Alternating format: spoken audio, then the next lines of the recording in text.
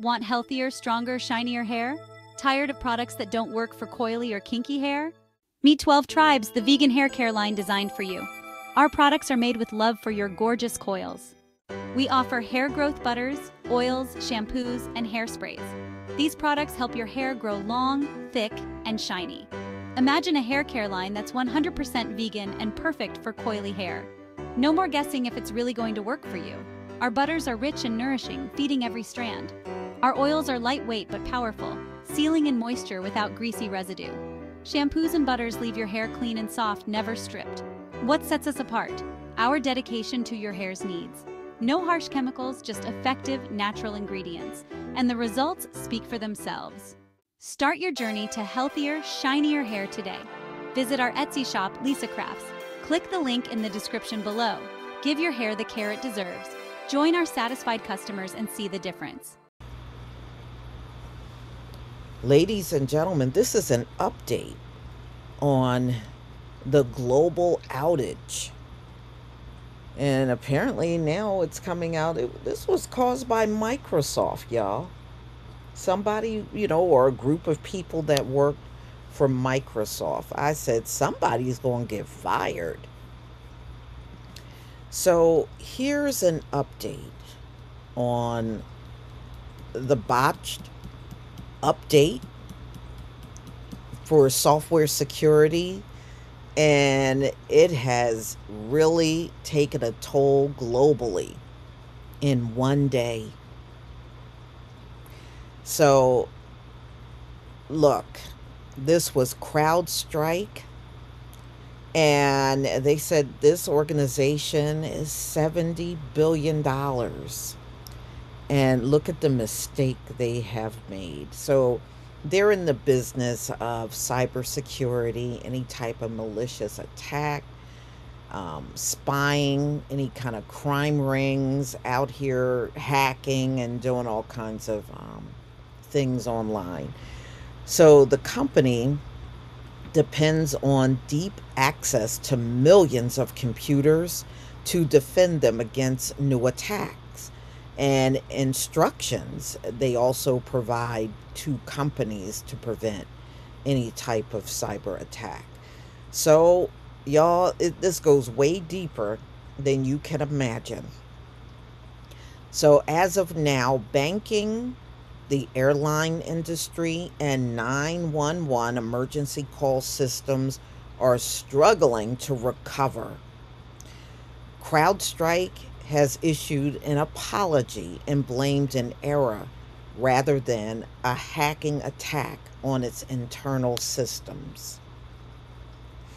This is not a cyber attack, CrowdStrike said on its blog. The Austin-based company said it identified the problem and provided a fix for customers to help their employees get working again. Yet the failure was so extensive and it impacted so many industries, it was so profound that not all security experts were convinced that it was merely human error. CrowdStrike has grown rapidly in the last year, and just last month joined the S&P 500 index of top publicity traded companies. But it has made worldwide enemies by calling out hacking operations such as those by Russian intelligence that stole emails from the Democratic National Committee and Hillary Clinton's campaign in 2016. I doubt this was accidental. Too many shortcomings. So this is what a hacking house training company, this is what someone said by the name of Matthew Hickey. He said the offending file contained random data, but it had not been digitally signed, and it was not tested. So what they did, and this is what he's confirming, When they put this update out there, it was not tested or confirmed. So they recklessly sent this thing out, and it took a major hit on companies all over the globe. And here in America, the effects are still being felt. The U.S. federal officials speaking on the condition of, they want to be anonymous, y'all, to discuss national security matters said there were no evidence of sabotage or foreign involvement. I tell you what, y'all, there's going to be a hearing on this. It's going to be an investigation because so many industries, especially banking and 911, man, yeah, they're going to investigate these folks for real. Some analysts said they were waiting to hear more from CrowdStrike and that the complexity of the state-of-the-art hacking defenses made them dangerously fragile. So they are saying, some of these programs that block or are designed to block hacking, it just goes to show you if one thing goes wrong, it can impact the entire globe.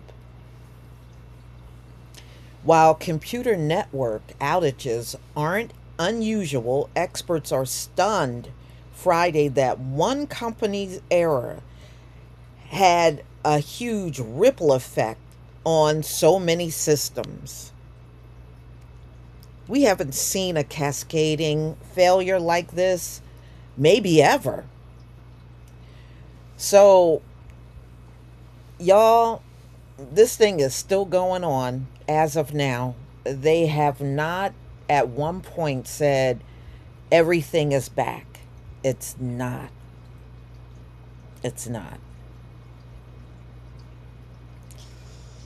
And the ones they were able to get up, they said these organizations had to reboot each machine one at a time and delete the bad update. So they got to do this worldwide. Can you imagine that? So when I went to Down Detector, there are many companies still complaining about issues. And they said it was horrible. Even businesses in Ukraine, North Korea, they also felt the effects of this. Well, if it's worldwide, they would. So the failure at CrowdStrike is striking in part because the company's executives have been among the industry's most prominent voices, faulting Microsoft for repeated security lapses. The software giant was blamed for recent major intrusions at U.S. agencies, including the theft of email last year, including Commerce Secretary.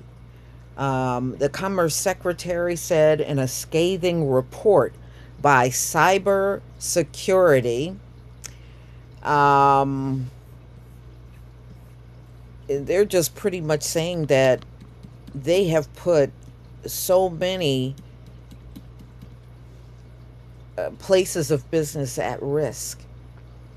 But you know what, y'all? What is the excuse on why the federal government is not working due to what happened?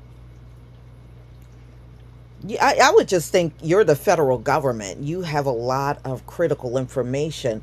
Wouldn't you go above and beyond to make sure something like this wouldn't take you down? But I guess they don't care.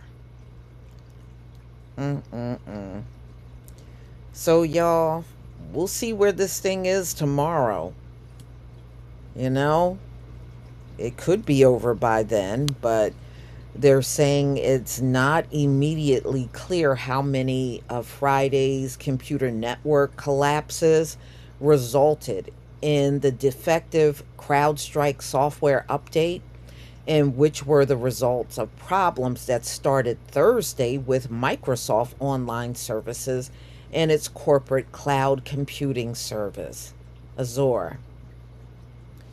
So, a spokesperson for Microsoft said the company didn't believe the CrowdStrike software bug was related to the outage that impacted a subset of Azure customers. So, we shall see what happens. This is not good at all. You know, it's like this place is going down in flames. And it would be interesting to find out how many people company wide had to call 911 and they were not able to do it because of this whole thing. I'm just saying. Please leave your comment and subscribe. Don't forget to hit on the notification bell. And I'll see you on the next video. Peace, family.